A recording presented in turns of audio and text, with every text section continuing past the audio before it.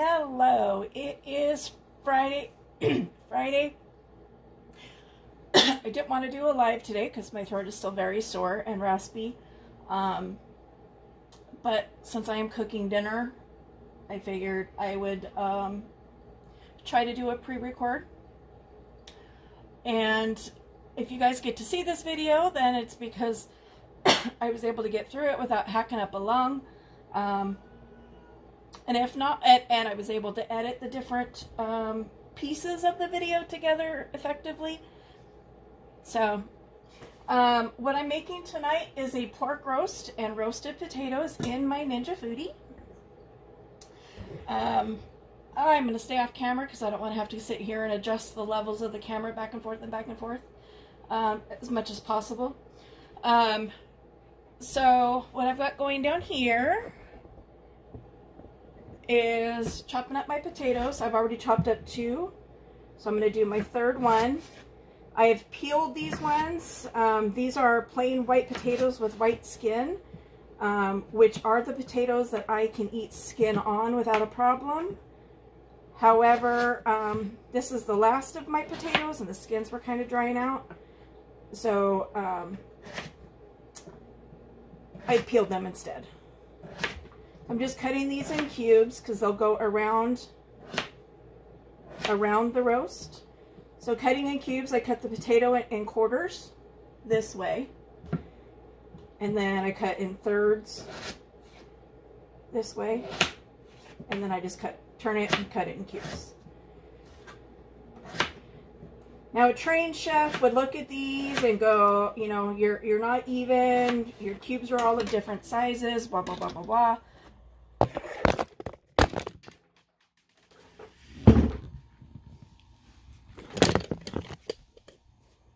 And just like that, I have knocked my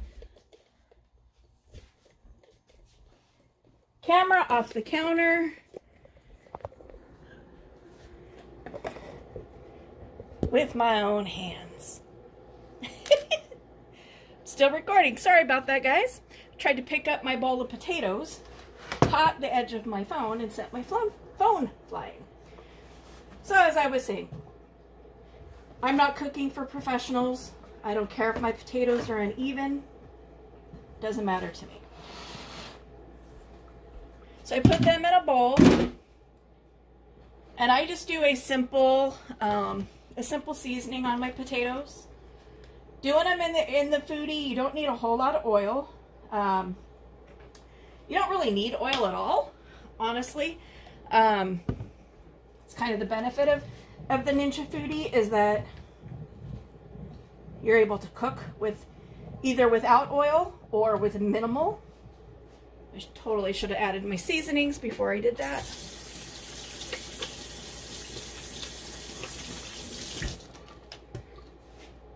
Hot water soap. So on my potatoes, I'm using garlic salt, coarse ground with parsley in it. It's our favorite garlic salt in the house.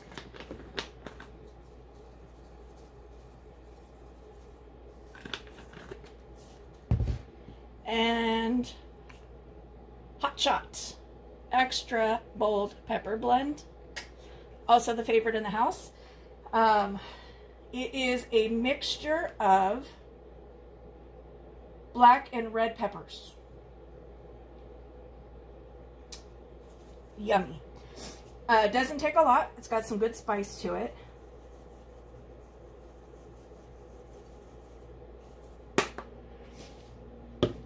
And that's really all I do for the potatoes. Should have a bowl. Should have a spoon out. And again, if I was being critiqued by professionals, I'd be getting yelled at right now for using my hands rather than a spoon. For not having gloves on, probably. But I have hot water and soap right behind my camera. So I will be washing my hands in between.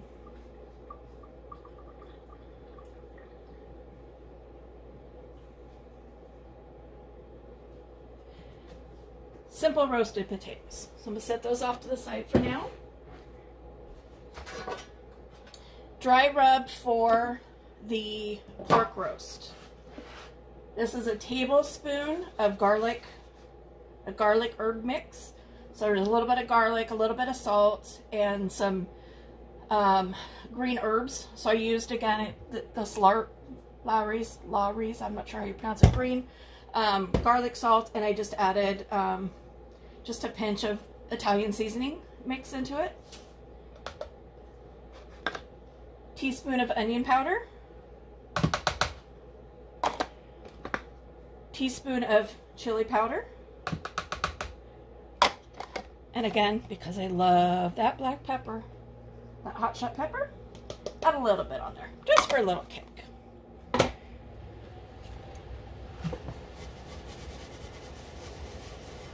Give that a mix, stir around.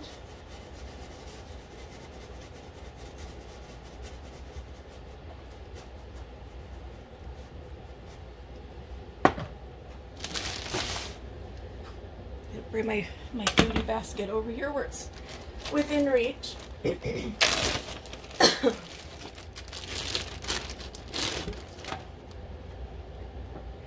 Now, one of the things that I really like about the Foodi, my pork roast is only about half defrosted. So this whole bottom half is still frozen. But cooking in the Foodi, it doesn't matter. Because it's a high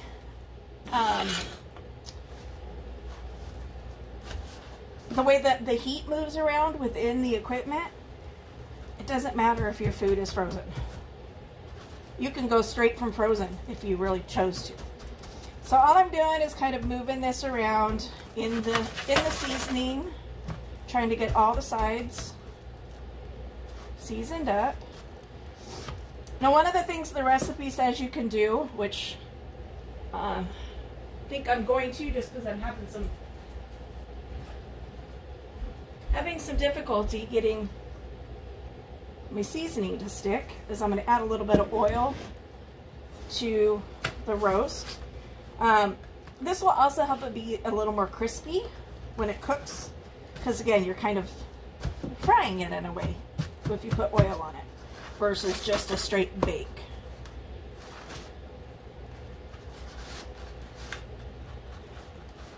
All right, all seasoned up. And it goes into my Foodi basket.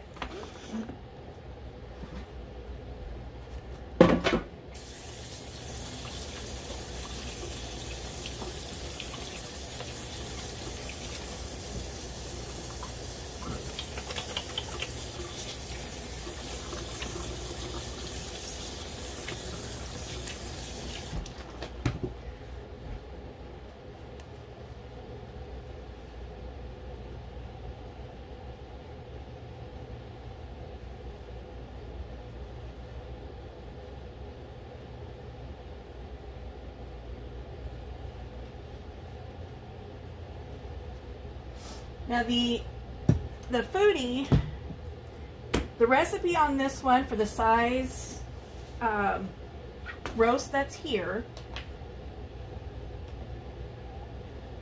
bacon roast on 390. So you're going to set it to bacon roast 390 degrees, and you're going to preheat it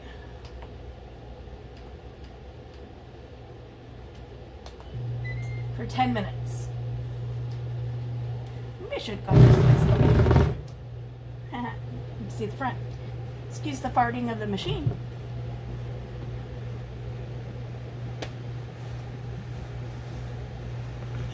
Just gonna do a quick little wipe up here. Got seasonings everywhere.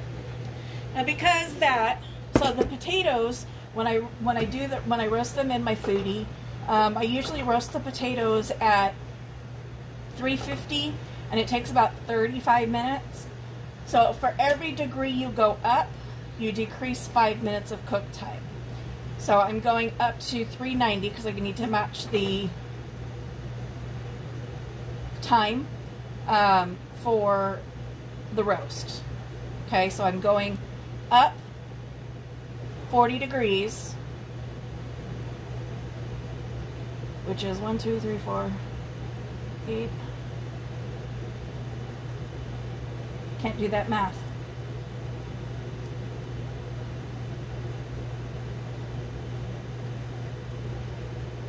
And I misspoke. It's every 25 degrees you go down 5 minutes.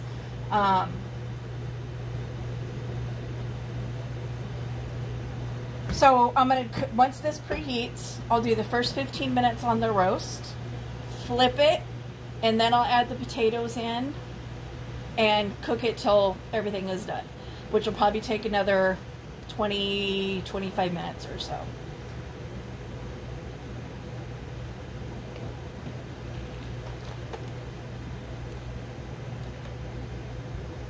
Now, some people might be looking at this and going, it's just meat and potatoes. It's just meat and potatoes. My family and I, we are a meat and potatoes, especially me and my husband. He's a super picky eater, doesn't like a whole lot of vegetables and stuff, so it's hard to find ones that he will eat. However,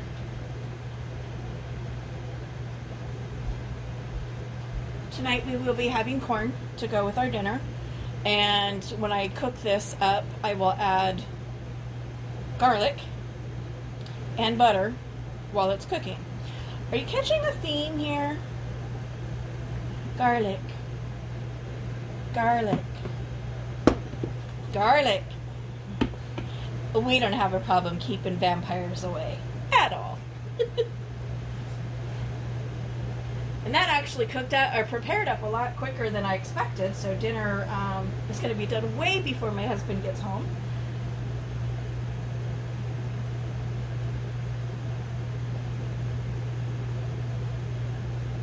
So I think what I'm going to do for now is I'm going to go ahead and stop this portion of the video, because again, I don't want dinner to be done a full hour before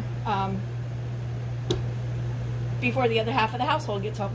So I'm going to go ahead and stop this, and I'll come back to filming around 4 o'clock and get this all put into the Foodi, and I'll film those steps as we're going along.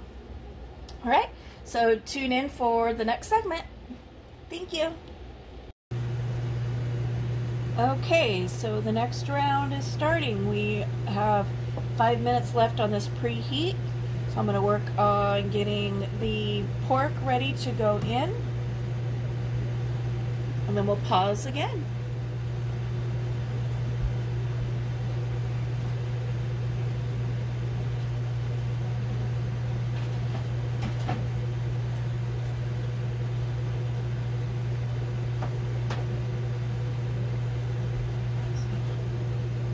All seasoned up.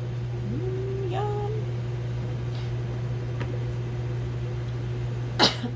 So the pork will cook for 15 minutes in the Foodi, and then I'll flip it.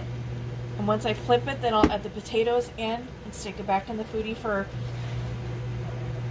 another, hold on, I gotta do that math.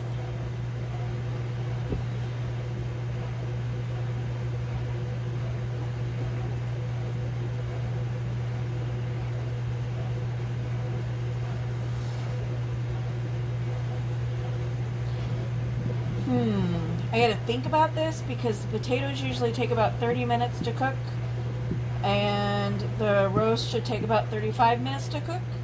If I put the potatoes in now, it's gonna be very challenging to flip the roast.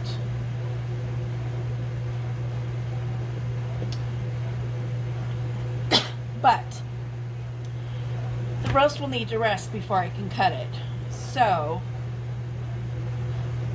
do 15 minutes, flip it, add the potatoes, do 20 minutes, do 15 minutes, check the temperature.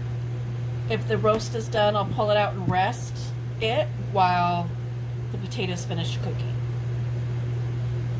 There we go. Took me a minute to like brain myself around that, kind of like, you know, get the process going. I just like this preheating part. I'm really impatient, and I want to just open the lid and get it going.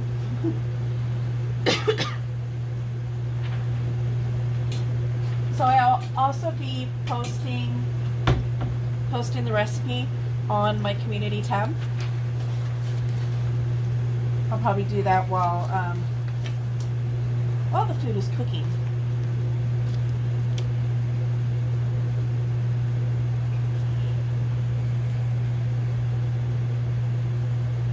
Okay, yes, I'm impatient. I'm impatient. I will own it. So in goes the meat. And burn my fingers.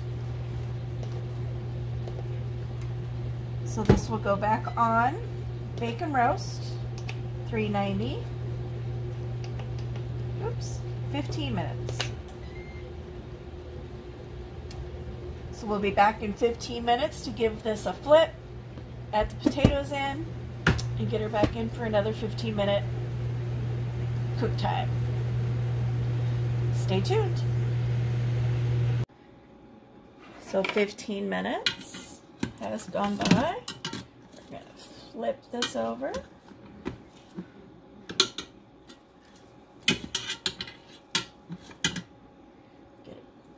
Get it centered again as best we can.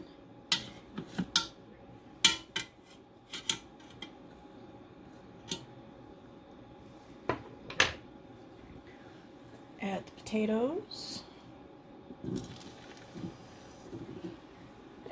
You can hear that sizzle as the oil goes through the basket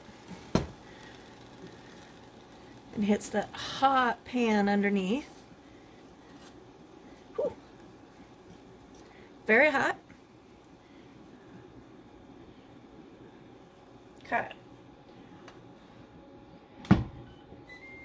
We're going to set this for another 15 minutes.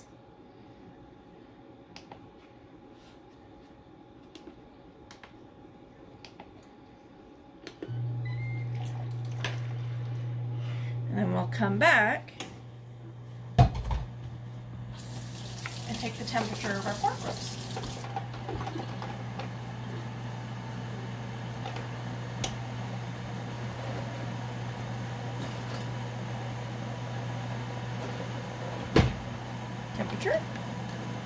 Temperature gauge. So pork should be roughly 165.